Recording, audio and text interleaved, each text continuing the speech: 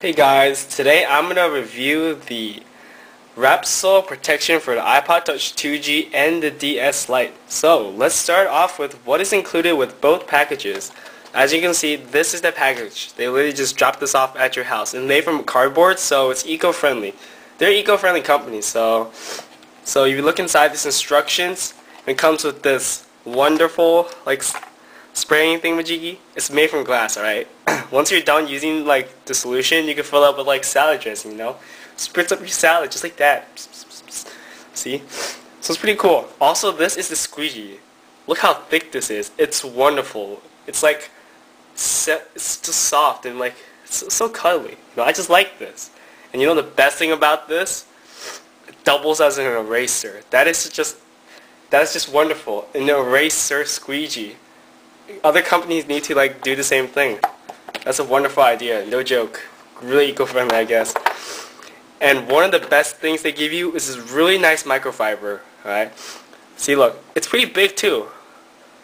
This microfiber by itself should be worth $5. This is just amazing. So inside with the iPod Touch 2G, it includes the front and the back protection. But I already have the bodyguards on, so I did not apply the back. But I'll show you about the back. One thing about the back that I do not like is it leaves a lot of chrome on the sides open, so I'm not going to even bother removing my bodyguards for it. One thing, I did apply for the front. So one of the main selling points they said was clearly optical and no orange peel effect. Oh boy, did they lie. Look, this has more orange peel effect than the Invisible Shield and the bodyguards. And it's incredibly thick. When I felt it in my hand, it was twice the width of the bodyguards. But it's also much easier to apply.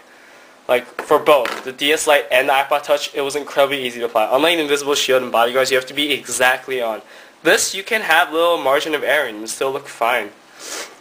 So that's about the iPod Touch one. It's pretty simple. $25 for the full set. I would definitely buy because all the stuff they give you, that's so nice.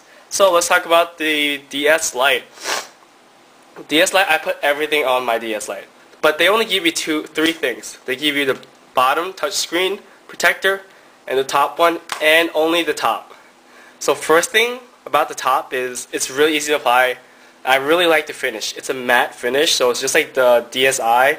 So if you want to make your DS Lite look like a DSi, just buy it. Buy this Wrapsol and it'll look really nice. Matte finish, covers everything as you can see, but doesn't include the back. And this is the reason why. Cause look, there's a stylus place, holes everywhere, little ditches randomly. I understand why they didn't have it, but they should make one for the inside, I guess, because people have dirty palms. So yeah.